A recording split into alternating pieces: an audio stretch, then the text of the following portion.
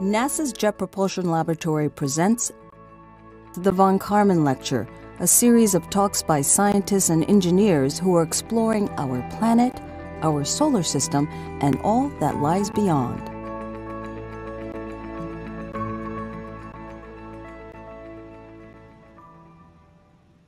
Hello and a very pleasant good evening to you wherever you may be. I am Brian White from JPL's Office of Communications and Education, and welcome to the Von Karman Talks. Tonight will be a STEAM-powered talk discussing how science influences art and art influences science. To do that, we'll get perspectives from both ocean world astrochemists and a visual art strategist. We'll also be doing something a little different later, so please make sure you stick around for that. Now, joining us as our co-host, fielding your questions this evening, is Public Outreach Specialist Thalia Khan. Hiya, Thalia. Thank you, Brian. Hello. As always, we would like to remind our viewers that this is your space program, and we want you to be involved in the conversation this evening. So please ask questions in the chat, and our amazing social media team will be able to pass them along to us. We will be taking questions through YouTube chat, Facebook, Twitter, LinkedIn, and we'll try to get to as many of your questions as possible this evening. If you do not see the chat, please refresh your page and it should be there. Thank you very much, Thalia. If we run into any technical difficulties, folks, we ask that you stick with us, get those sorted out. Now, our first speaker is a research scientist and group supervisor in the Astrobiology and Oceans World Group at NASA Jet Propulsion Laboratory in Pasadena. Please welcome Dr. Morgan Cable. Hiya, Morgan.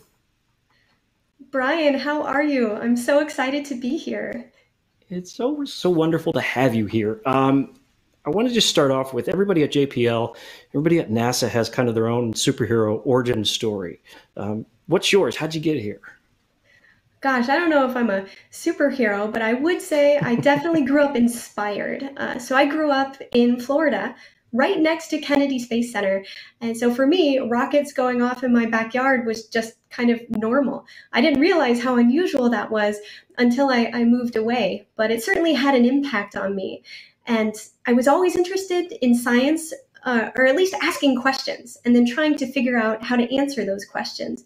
And my parents encouraged me from a very young age to do science projects and kind of get involved in my own education. So I did that and realized that my passion lied in chemistry. And to me, chemistry is the way that I can understand the language of the universe. You know, by the time you get into physics and black holes and all sorts of subatomic particles, things get a little weird. But for chemistry, you know, the way that molecules are born, when bonds are made and broken, like I understand that. I can visualize that, and I can go in the lab and do experiments to study that. And so I followed in my father's footsteps. He was a chemist as well and studied that in school. And then I stumbled across an internship for NASA when I was an undergraduate student in college and came over to the NASA Jet Propulsion Lab, where I basically have never left because it's such an amazing place. So I'd encourage anyone out there who's interested in studying science or engineering, do an internship. It's a great way for you to get a feel for what a career doing that kind of job would be like. And so, yeah, I guess that's how I ended up studying astrochemistry, astrobiology, and searching for life in all these crazy places in our solar system and beyond. Very cool. And what specifically, and I think you got some images here too, what is an astrochemist? I mean, what's the job do?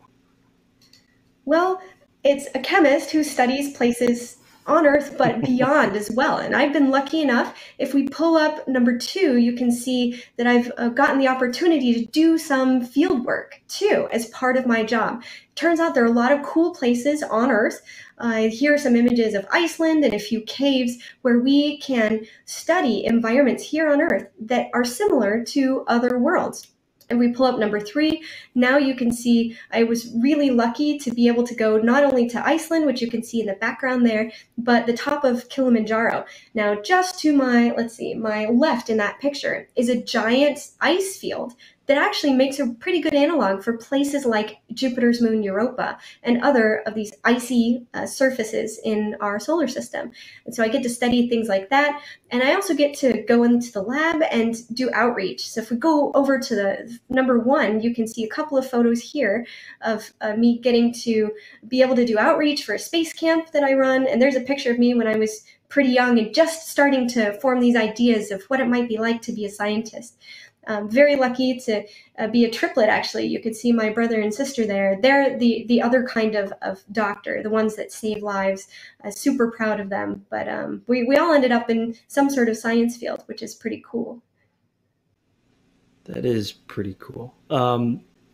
Let's bring in our artist now. Let's talk a little bit about this. So our other speaker tonight, because this is science and art, is a visual strategist with the Office of Communications and Education here at JPL, working with the design studio simply called The Studio.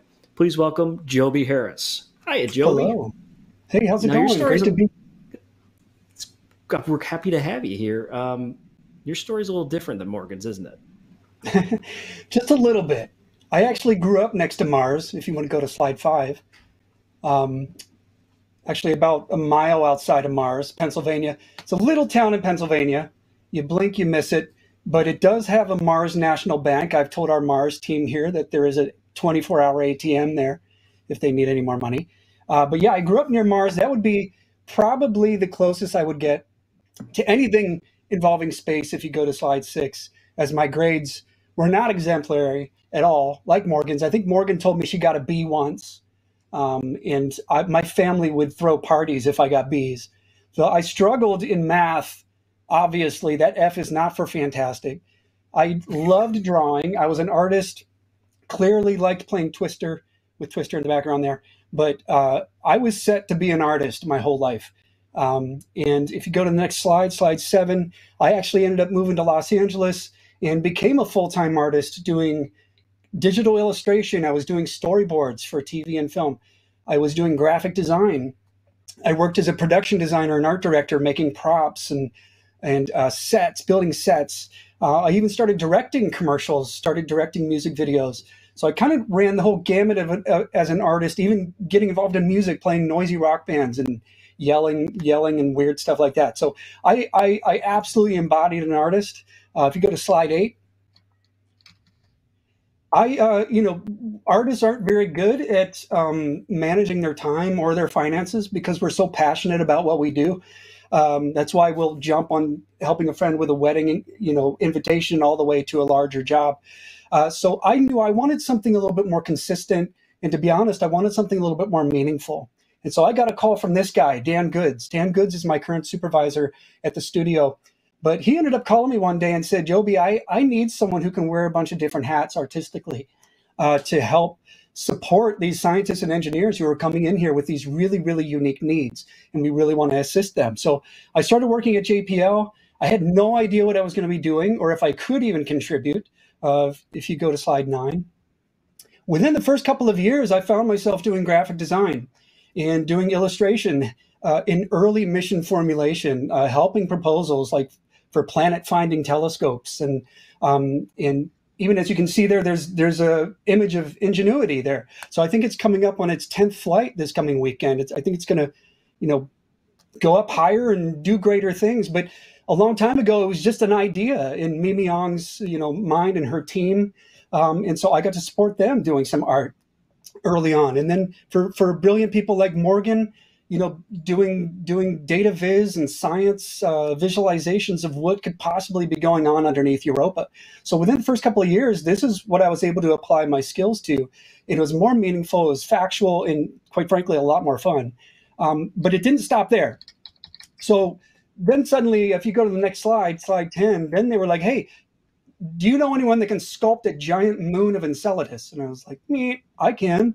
I used to do that for TV commercials and everything else. So I sculpted this giant moon of Enceladus down to the detail of the actual typography. And it was shooting out geysers. And the teams took it around and talked to it. That's Linda Spilker talking about Enceladus there. And this thing went to Comic-Con and South by Southwest, different museums. Kids are climbing all over it. We had to clean it all the time and repaint it because kids were just wanting to get in there and really understand this thing and learn it. So again, I was shocked. So that was more of an outward facing way that I was able to help as well, but then also internally. So if you go to the next slide, slide 11, I actually got to help our ops lab team created a life-size replica space hatch for the space station because at that time, astronauts were using these giant binders of instructions to figure out how to do things on the space station. So our ops lab team just figured out how to put the instructions in Oculus for our astronauts so that they can see the instructions floating over whatever they needed to work on. So in order to do that, they needed a life-size space hatch. So I say all of this because I had no idea how I could contribute when I first started. And now it's been about 10 years. Being able to assist people like Morgan and so many engineers and scientists with what it is that they need to do and accomplish and communicate that to the public. So if you go to slide 12, this is now the studio. So it's been over 10 years. The studio has formed. We sit within something called the Design Lab at JPL, and that's all we do. We help engineers and scientists think through their thinking. We help them brainstorm and really flex out their ideas and ask great questions. But then we also assist the missions whenever they're going and how to communicate these things to the public in amazing ways. So if I could replace artist, Brian, I would replace artist with communicator. And if I could replace art, I would replace it with communication, because that's essentially what we do, artists at JPL and NASA. We help communication. I think that's a wonderful way to put it. And in the lead up to this talk, we saw a few folks surprised that NASA and JPL had artists. Now, some people think this is a relatively new thing, but that's not the case, is it?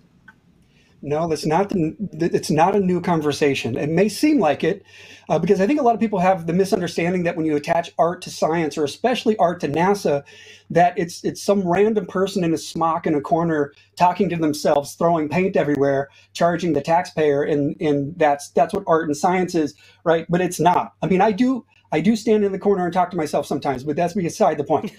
So going back into history, if you want to go to slide 13, art has been fully in stride with science since the beginning. I mean, let's look at Aristotle in 300 BC.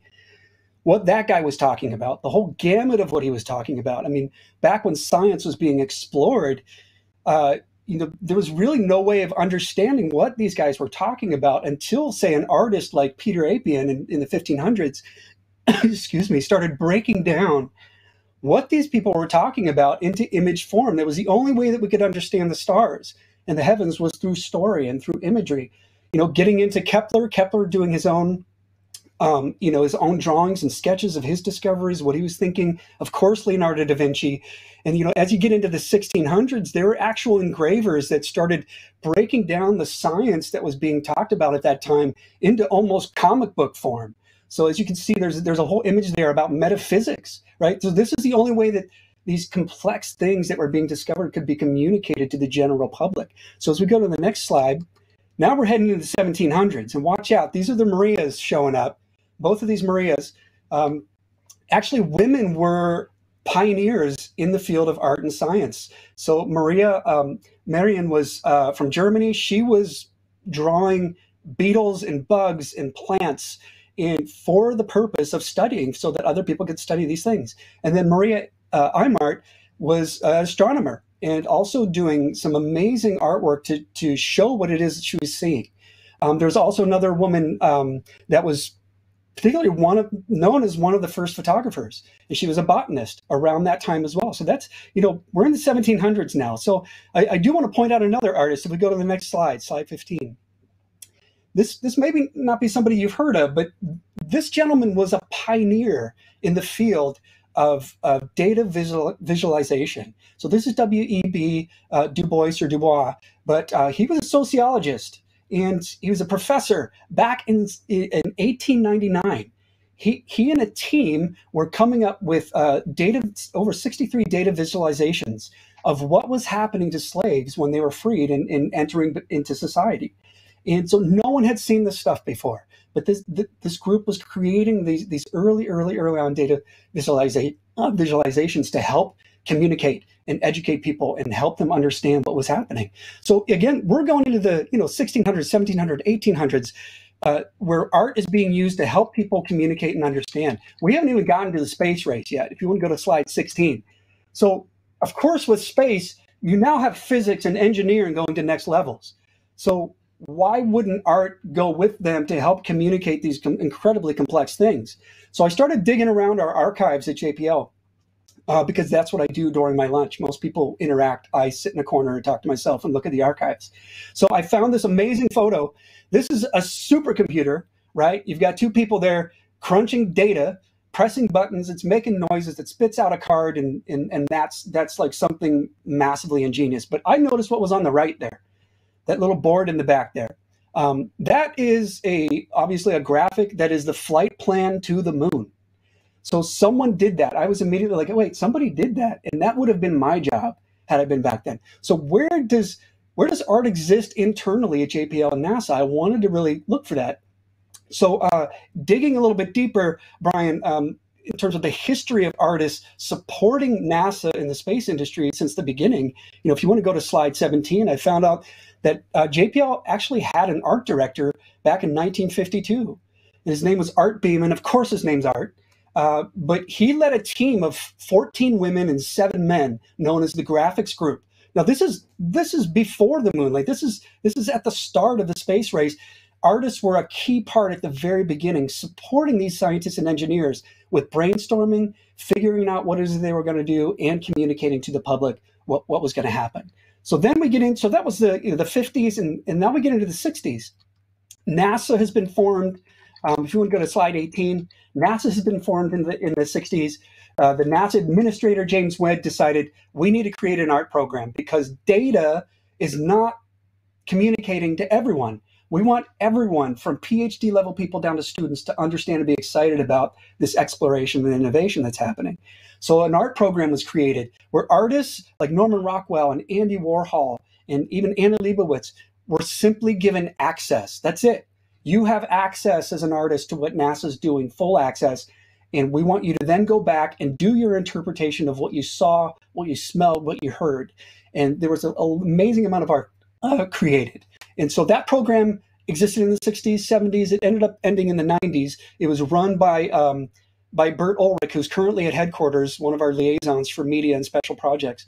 But what an exciting program that was. And it was in the 60s. Now, quickly, as we get into the 70s, NASA Ames started inviting in, if you want to go to the next slide, 19, NASA Ames started inviting in amazing artists to get involved in what would the future look like. Artists started to be included in early formulation of projects and what could things look like in the future. Also in the 70s, speaking of future, if you want to go to slide 19, at JPL was a computer lab started by a gentleman named Bob Holtzman, who had some money, bought a bunch of equipment, pulled some talented people together and said, figure out what this stuff does.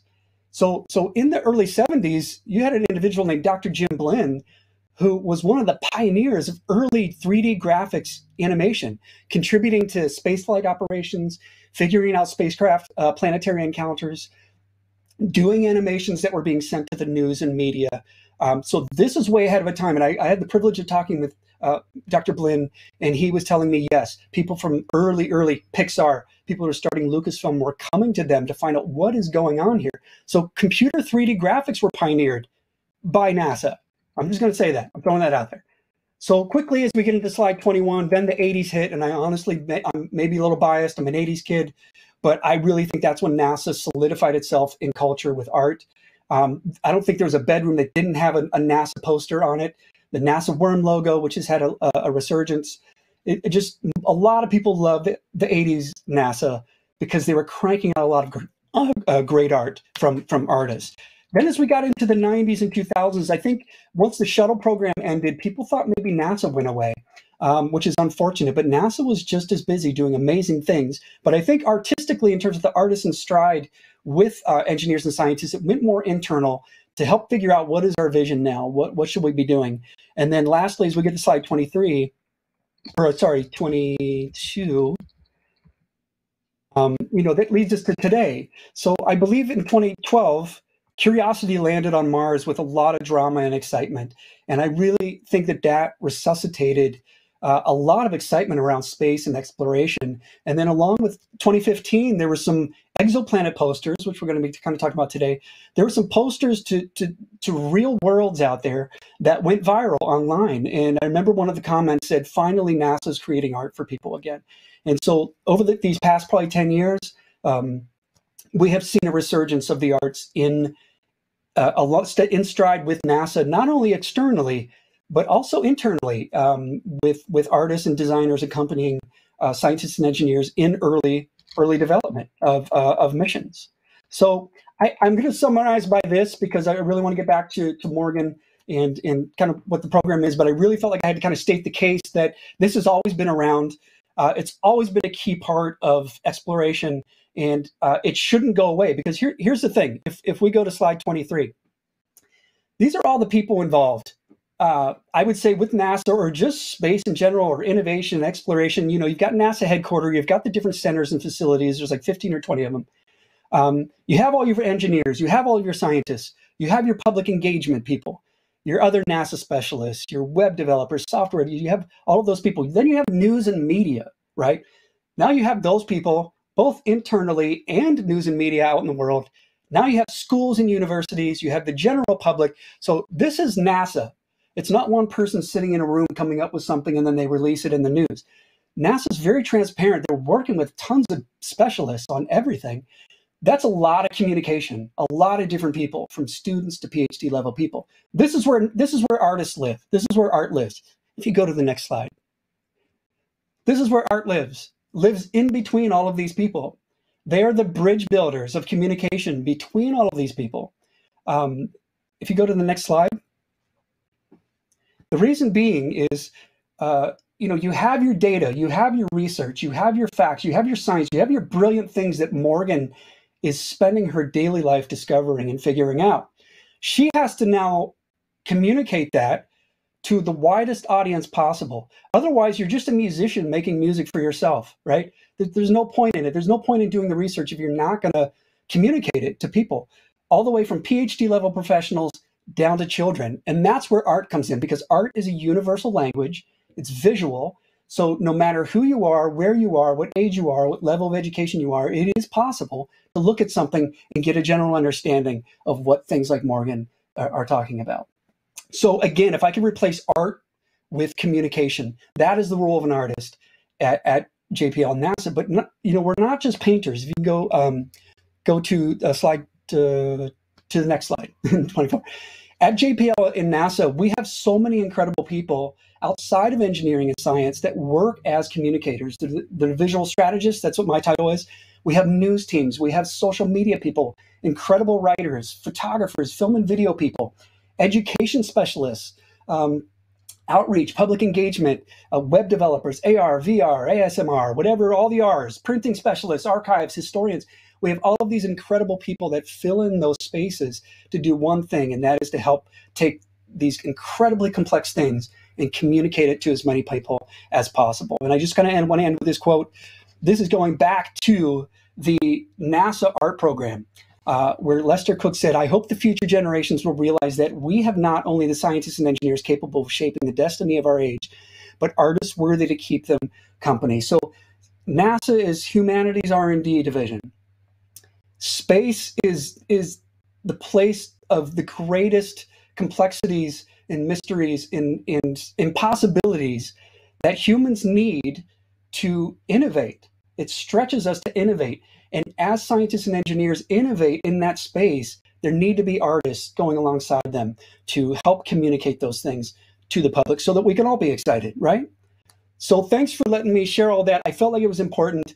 I would love to get back to Morgan and really start diving in deep into some of these really complex things that none of us study except for her. Thank you, Joby. We're going to get to that in just a second. Earlier this week, our wonderful social media team created a poll for you, our audience, asking which exoplanet we should use for our discussion tonight. As we say, this is your space program. We want you to be involved in the conversation. You kind of guided it this evening for us. Now, if we pull those results up, that's 28B, you'll see the voters decided on super Earth, super ocean. The planet you chose is called Kepler-22b. We asked you to choose this to give our speakers a target. Now, they didn't know what exoplanet y'all were going to choose until earlier today.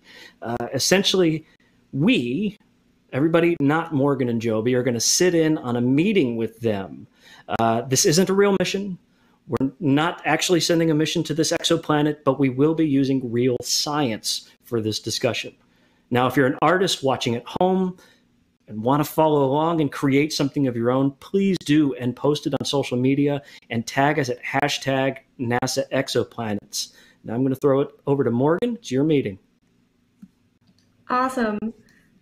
Well, Brian, thanks so much. And Joby, I'm so excited to work with you on this, just as excited as I am anytime we get to sit down and come up with something new together. I couldn't imagine better company as well. So yeah, super excited. Let's start thinking about what we can do for Kepler-22b. This is the exoplanet that you all chose. I should note the other two options were really exciting as well, but this one was honestly my favorite. The other two, one was more of a Hoth-like world, very cold, frigid on the outside, might have some interesting things, maybe an ocean going on underneath. The other one, that star-hugging sub-Neptune, think of that more like Cloud City. It's a place that may not have any ground at all, that we might send a balloon to one day. That would be cool. But we're going to focus on Earth's twin, Kepler-22b. So Joby, I think what we're going to do now is we're going to come up with essentially a poster. We usually use these when we advertise proposals or when we start to work on mission concepts that we want to send to a world one day. And this helps us visualize and also communicate this idea of what our mission concept is like and what it's going to do at this alien world. And so Kepler-22b is a really fascinating place. It's about twice as big as Earth, but it's also orbiting a very similar star in the habitable zone. And that's really exciting for those of us who study astrobiology and astrochemistry, because this may hold liquid water and some similar building blocks to Earth, and could potentially be a place where life might have already formed or could still form, and definitely a worthy place to study. Yeah, that's amazing. So usually what happens is, Morgan will set up a meeting. I'll go down to her office and kind of set up shop, or of course, there's the formalities because I know Morgan, and I'll be like, hey, did you go unicycle mountain biking this weekend or something? Which she does, which is insane. So, we'll talk a little bit, but there really isn't anything beyond me just going, Morgan, you want to do a mission to this planet, tell me about why. Tell me what's so special about this planet. And then I'll start to piece together some visuals for this proposal cover. So I know that there are some formalities with proposal covers. They're 8.5 by 11, and they usually, I'm just hoping you can see my screen here. So usually, it's 8.5 by 11, and then you have some formalities. You usually have signatures of somebody down here, which would be Morgan. You'd have some technicalities because it is a proposal cover. This is legit. They're going to be talking about science. They're going to be talking about the spacecraft. They're going to be talking about everything in it. So I know I can't do anything down here. I'm going to be doing everything up in here. So I'm essentially doing a movie poster almost. I'm going to get people excited. Can I communicate what's going on in one image? So Morgan, tell me about Kepler-22b. I'm actually going to type it in here. And first of all, is that correct? You are so close. Actually, do you mind making that B lowercase? That's actually really important. So when it comes to naming exoplanets, we tend to use those capital letters for the stars that's where we identify. And so if you kept it as a capital B, people might think we are going to visit the sun, essentially, of this solar system. Oh, wow. Okay. Yeah. So I'm going to change this to a lowercase b. Perfect. How is that? Okay. That looks awesome. Yeah, so Kepler is the mission that discovered this world. 22 in this case is because this is the 22nd star that looks like it might have planets around it. There's some probabilities associated with that, but we're pretty confident that these worlds exist. And then once we've identified them through all sorts of different ways you can hunt these exoplanets, then we start to give them letters, and they're identified in order, starting with the letter B. A is reserved for the most massive thing. in the solar system, which is usually the host star. And so this was the first one discovered, which is why it's got that lowercase b. All right. Amazing. So okay, so here. Notice, what are you doing down at the bottom there, Joby?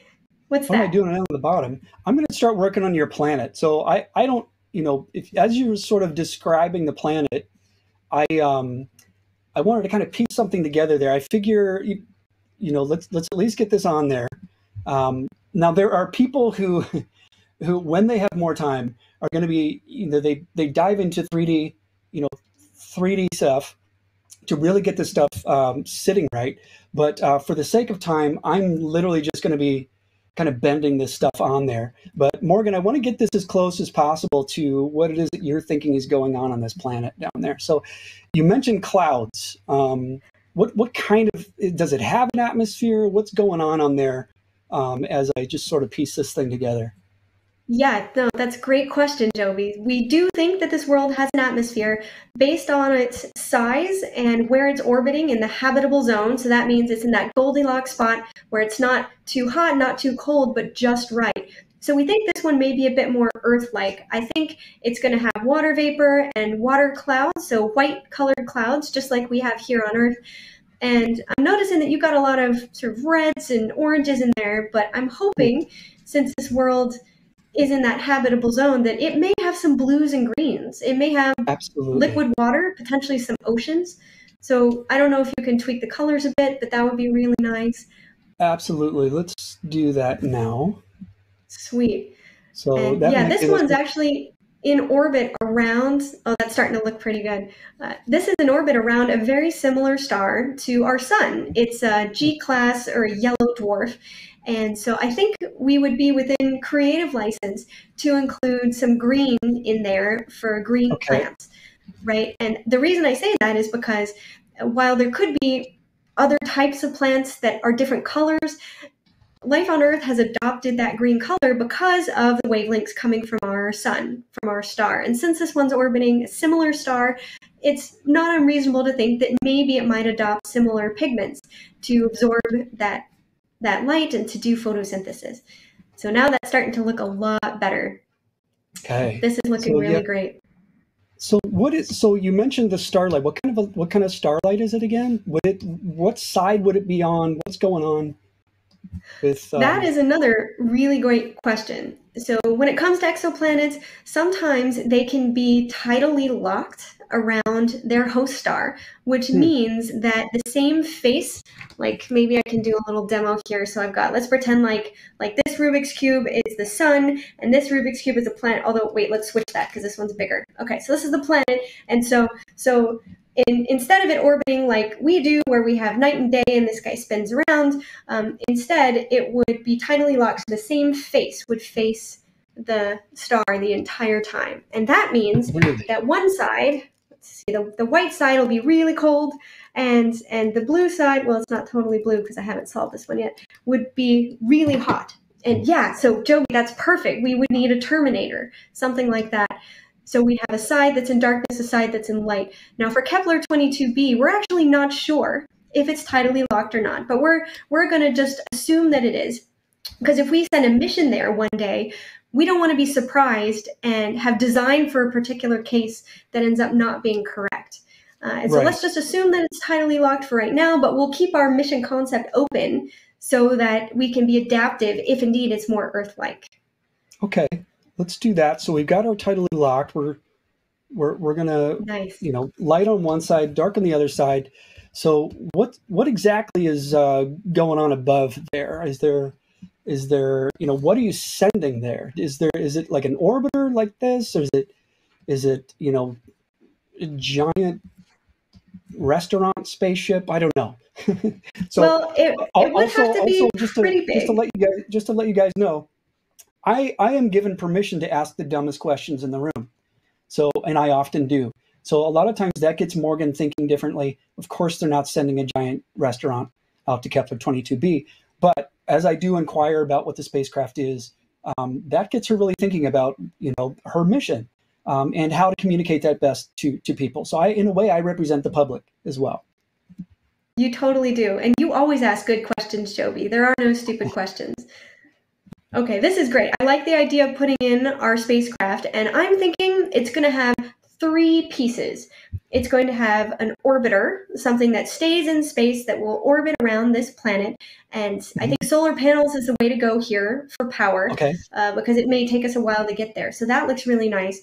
But I'm thinking we're also going to want 2 landers. And the reason that I say that we need 2 is because, well, first of all, if indeed this world is tidally locked, it would be really fascinating to send one to the sunlit side and one to the side that's forever in darkness to compare and contrast and study between them. And also, if we send 2 landers, then we have redundancy. If something happens or goes wrong with one, we can still get plenty of data from another. And so what prototype are you pulling up there? That looks really neat. I think it's the Huygens probe. Nice, the Huygens probe. That is near and dear to my heart because that was part of the Cassini mission. Cassini went to Saturn and it explored Saturn and its rings and moons and brought along with it a collaboration from the European Space Agency, which is a probe that landed on Saturn's moon Titan. And it's actually perfect that you picked that, Joby, because when Huygens was designed, we didn't know if Titan had solid land or if it was covered in oceans of liquid methane and ethane. And so they designed that probe so it could float. Even if there was just liquid around, it would still work just fine. And I think that's what we would want to design for this exoplanet as well in this mission concept. Because we don't know if there's actually going to be solid rocky ground until we get there. And by then it's too late to, oops, let's go back to Earth, let's pick up a different kind of probe and come back. That would take too long. I don't want to wait that long. Yeah. Nice. So we'll send 2. So we'll send one to the sunlit side, one to the dark side. I really like what you're doing here. Maybe we could also include something to show, oh, those colors are cool. Oh, that looks really awesome. You're so good at this. I'm flying here. Great. I'm trying, Morgan. I'm trying.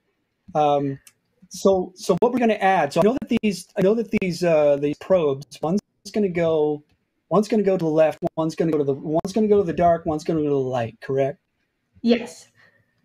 So probably should show some way of doing that. I'm going to continue messing with these, but for now perhaps we don't do the color, but I do want to show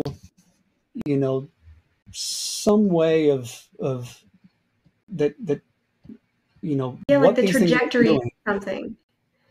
Yeah, correct.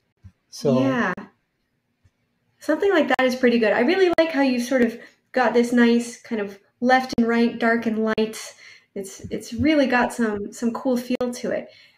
And yeah, we would want to show the trajectories. And I don't know if there's space or a way that we could show. We'll probably have to use parachutes or something for these guys to land because this has an atmosphere. So chances are we will probably employ something similar to how we land our rovers on Mars, where we use supersonic or hypersonic parachutes and then some combination of retro rockets at the end. And the nice thing about that is if we come to this alien exoplanet and we find the atmosphere surprisingly thick or surprisingly thin, we may still be able to use some combination of those to land.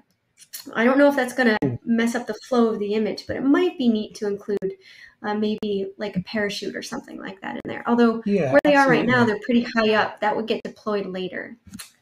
Well, we can show that kind of a, do you want to show stages of things or, that's a really good idea. Do that, then try and fix this a little bit. Stages part, what would the final step be, kind of, just to make sure we get enough time for audience questions and I could watch you do this all day? What would kind of be the last step that you both have in this meeting? Yeah, well, I think we would want to show maybe something about the science that we might discover.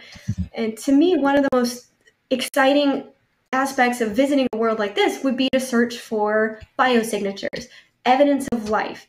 And that could take the form of molecules like amino acids. It could take the form of looking for cells or, even technosignatures if there's actually a civilization here. But Joby, I wonder if there's a way that we could include something maybe up in one of the corners, or I don't know, you're the expert on where it should go, but maybe, do you have like any example molecules that we could drop in there? I do. Let me pull that down. So, let's see. Maybe like boom, that. Oh yeah, that's Maybe, perfect. What is that? maybe That looks like, is that histidine, that's a I little. think?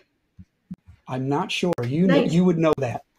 Yeah, that's an amino acid, which is great. These make great biosignatures. So this is actually perfect. These types of molecules, all Earth life uses them. We find them all over the solar system. So they're made, some of them are made abiotically too, not by life, but life uses them. And when life uses them, it will make more of some and less of another and create these funky patterns that we can then detect. And so I really like using that as a good example, because that might actually be one of the ones that we include in our science traceability, where we target those molecules specifically. So that's looking really, really nice. Is it okay that they're sort of, spinning around a little bit? And I mean, maybe it's a little kind of on the nose. I might kind of play those back a little bit, but in fact, let's try this. I'm gonna get a little RD on you, and Ooh. let's see what happens. Something along these lines that can help pop some of these things. Oh wow. It's kind of dreamy. Oh, that's super cool. Wait, go back. What was that? Oh, that looks amazing. One more. Wait, no, keep that. Is that too much? That might be too much. I trust your judgment, Joby. I can scale it back just a hair. Oh, that looks amazing. It might be a little blown out. Because who's going to be looking at this, Morgan? So this is going to go to a review board of very, top-notch, best in their game, in their field, scientists and engineers will look at this proposal, and they'll check our science, they'll check our spacecraft and our engineering to make sure that what we're proposing to build is going to work the way that we think it's going to work, and that we'll answer the science questions that we're trying to ask. And so it's going to go to a lot of people at NASA headquarters and all sorts of places. And then if this gets picked, this is a kind of poster that we will use to tell the public about this amazing new mission. It's not a real mission. This is just an example concept, but this is the type of thing that we would then use to advertise, which is so cool. Very cool. Yeah, it is beautiful. I love it. I'm just going to... Joby makes some final I'll meet with her. on I'll get some... Yeah, I'm just going to kind of... do some final touches on it. This is where I tinker, and we'll often go back and give Morgan 5 or 6 options almost of, what about this? What about that? Is this okay? Is that okay? Messing around with literal, messing around with, what's not literal, getting super RD, not getting RD. So just whatever communicates the best thing is usually what I'll kind of dive into offline, because Morgan's very busy. We're all busy, but I think that's perfect. I call it done. Let's take that to the printers and run with it. Okay, and then I always do one more layer of just playing around, just for oohs and ahs. Just to see. So while Joby does that final layer of playing around and for the oohs and ahs, I actually want to ask Morgan, since Joby talked a little bit about the history of this place, well, he keeps continuing to fiddle with that. What's essentially the future of this relationship? Well, I think maybe we've demonstrated here, just giving you a taste of how crucial art is to science, the science process, to answering the questions, figuring out those answers, asking the questions, figuring out those answers, and then communicating it to the public, to the rest of the world. So every time that I meet with someone like Joby, I end up thinking about things in a different way. I end up looking at things from a different perspective, because that's what Joby brings. He and other artists at JPL and other places, They have a very diverse set of experiences. And anytime you can bring that into a team and interleave all of your different backgrounds, your ideas, you end up with something much stronger. And so being able to integrate art in an early stage like this into a concept makes it much stronger, and it makes us better as scientists in terms of how we frame even the basic things like our questions in our science. Very cool. I see Joby is still working on it. So we're going to get to your questions here while he's still messing around. Never stops, never stops. Can't stop, won't stop. But I want to thank them both because I'm now going to throw it over to Thalia for some audience questions. But before we do, she does have something she wants to share with all of us, particularly you, the audience, today. I do. Thank you, Brian. So if we can pull up slide 38, speaking of art and science and amazing exoplanets and the technology that we use to discover them, we have a brand new poster that has been released today. It is featuring the Spitzer telescope, which is a telescope that has been used to characterize and discover many exoplanets, along with a lot of other amazing science that it has done for astrophysics. If you would like to download the poster, visit exoplanets.nasa.gov. We will be releasing a new one each week, so stay tuned to see all of the amazing exoplanet telescopes that we use to find and characterize these planets. Wonderful. And what questions do we have out there? I imagine there were a lot because I'm full of questions right now too. Yes, so we have a lot of amazing questions right now.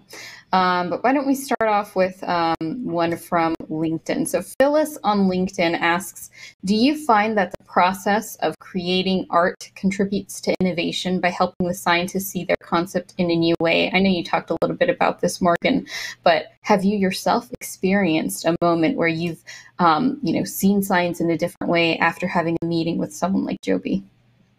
Oh, totally. I mean, sometimes we'll engage with Joby very early in the process, or artists like him, and they'll point out something that we were so, deeply entrained in the idea of the concepts that we didn't stop to take a step back and take a look and be like, oh man, yeah, that's right. This maybe this instrument isn't going to fit the way that we expected, or boy, that whole spacecraft looks really boxy, and we're going to be landing someplace like Titan. We need to make this more aerodynamic because it's got an atmosphere. There are a lot of different things that artists can bring to us early in a concept, or even later on as we're starting to do tweaks to think about things like footpad designs, how they might interact with the surface. Artists can also weigh in on things like that as well. So it's really amazing to be able to have that perspective at every stage of mission development, not just in the early stages, not just in the end when we're working on the proposal, but throughout the entire process. Excellent. So we have a lot more questions, and let's see if either you or Joby can answer this one. So Lisa on Facebook asks, for meetings such as these, what is your deadline to create a poster? Now, I have been heavily involved in the creation of posters before, especially with Joby, but I would like to hear what you guys would have to say in terms of trying to meet deadlines, especially when you're trying to put together a proposal. What might that deadline look like? Well, whenever we work on mission proposals, this is something that we usually start sometimes many years in advance of when we plan on delivering what is essentially a book with this beautiful cover on it to NASA. And so some things will start very early, and we like to impose our own internal deadlines to keep us from getting, right up to the wire, such that we have plenty of time to iterate on one of these drafts, send it around for internal review, have a few other people look at it as well who've never seen it before, and see if they can get that concept that we're trying to convey. So we might take this poster that Joby is tweaking, and without us saying a word, hand it to someone else and be like, what does this tell you? And they may look at those two landers that we're designing, and they may say, oh, well, are those separate orbiters? Are those landers? If they can get that, oh, there's an orbiter, it's going to have two landers that'll go down, and I see the world has two different sides, one's in light and one's in darkness. Oh, okay, I get it. You guys are going to send two different landers there to study the two different sides of this tidally locked world. That's what we would like, because we're not going to be there standing over this reviewer's shoulders as they're reading our proposal. Our graphics, our science, everything in there needs to stand by itself and speak for itself. And so that's what Joby does, is he gives us this beautiful words, this music that we can use to convey these concepts and hopefully win the hearts and minds of all of those people so that they'll fund this mission and we can do the science we want to do. Yes. Great. Yeah. So, go ahead. I was going to move on to the next question. And I think this one's probably for you. So Strawberry Muffin on YouTube asks, what would you have to major in order to have a job as an artist working with scientists at NASA? Well, Strawberry Muffin, you're already off to a good start with that creative name. So I would say that the number of people that work in our studio and in comms, so of course, if you're working in communications, there are communication majors. But in terms of our studio, in terms of an artist supporting scientists and engineers, I've found that, I have an industrial design degree. So that sort of taught me the gamut of illustration, graphics, learning a lot of the digital art tools. I started with a foundation of sketching. If anyone wants to know where to start, even scientists and engineers, start to learn how to draw and sketch. There are so many classes online, you can do it. But learn how to draw, learn how to get your ideas down quickly. Then I went into learning 2D programs, graphic design, then learning in 3D programs. But the reason industrial design has helped me is because I have to build things. I have to use my hands all the time. I'm constantly building things, setting things up. So either an industrial design degree, or we have a lot of product designers. Just anything that can teach you the 2D elements and getting into making things, into 3D printers, things like that. So you're going to be talking to a lot of different people. They're going to want a lot of different things. Everything from a graphic to, can you build me this that shows up here and does this? So we have people who are animation folks. We have people with graphic design degrees. We have people who are producers on music videos, helping orchestrate our site visits and proposal showings and things like that. So it really is quite a good gamut of people, but it starts with being creative. Start to use your hands, start to understand some of the tools, and I think you should be good to go. If you're wondering where to start, I would start at a university. NASA, JPL have great internships. You can get in for those.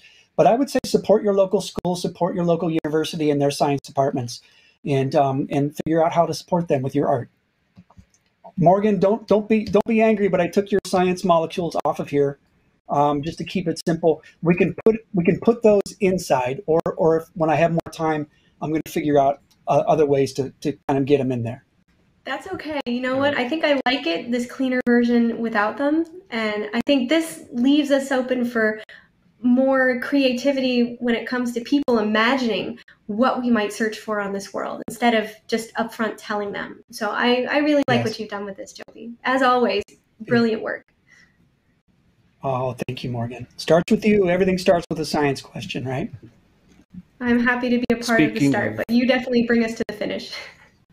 Well, very nice. We've got time for one last final question, and then we're going to have to wrap it up. That's a lot of pressure. All right. So a question for both of you. Nirun on YouTube asks, what is the most memorable project that you both worked on? Oh my gosh. I don't know. Yes, I do. I think, That memorable. That is so hard. Okay. I would say one of the most memorable experiences so far was when I was a part of the Cassini mission.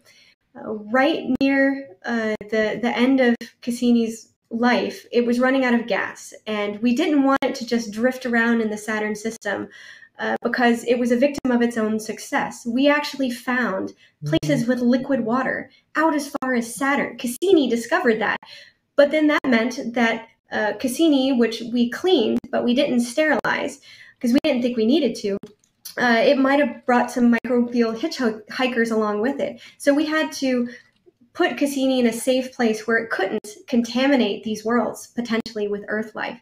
And so for Cassini's grand finale, we did this beautiful swan dive into Saturn, a place that does not have liquid water. And we knew that we would be able to preserve these future worlds like Enceladus and Titan for future robotic explorers, and who knows, maybe even humans to step foot on them one day. And I remember being with all of the scientists and all of the engineers who'd ever been involved with Cassini. We all came back together at like 5 a.m, of course, because you can't control where the planets are. And when it did that beautiful swan dive, and we said farewell to Cassini, and that was such an amazing thing. Because one of the things that Joby helps us do, that the artists help us do, is bring these spacecraft to life. It was part of our family. It was something that was so familiar to us that we grew to love, that became a part of us. And it was incredibly difficult to say goodbye to that spacecraft. But the knowledge that we have from spacecraft like that, now we get to apply to new missions, like concepts like the one that we were messing around with today. And that, I think, is the most inspiring thing, that we're always learning something new, and then we get to apply it to these new worlds, and I'll be falling in love again with the next spacecraft that we send. And I think for me, Cassini was incredibly beautiful. I was in the room for that as well. And but I would have to say that the surprise and explosion of these traveling to other worlds posters that came out in 2015. We were shocked at their popularity. No one saw it coming, and we were able to do more, called Visions of the Future. We got a ton of schools writing to us, of kids making their own travel posters to other planets. It was a way to learn about the planet. So I think that was probably my favorite project that I worked on, and something that my mother is tired of me talking about, quite frankly. I'm kidding. So good times, good times. That is all the time that we have tonight.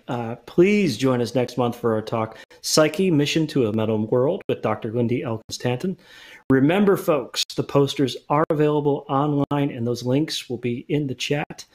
I would like to thank our terrific speakers, Dr. Morgan Cable and Joby Harris. As we're about to lead out, if we could bring up what the final parts of that poster while I'm thanking everybody else, what we got to today, just did that tonight. Thank you to our co-host, Thalia Khan, and everyone behind the scenes who make these talks possible. And finally, a big, big thank you to all of you who join us every single month. Stay safe, stay kind, stay curious, and we'll see you in August.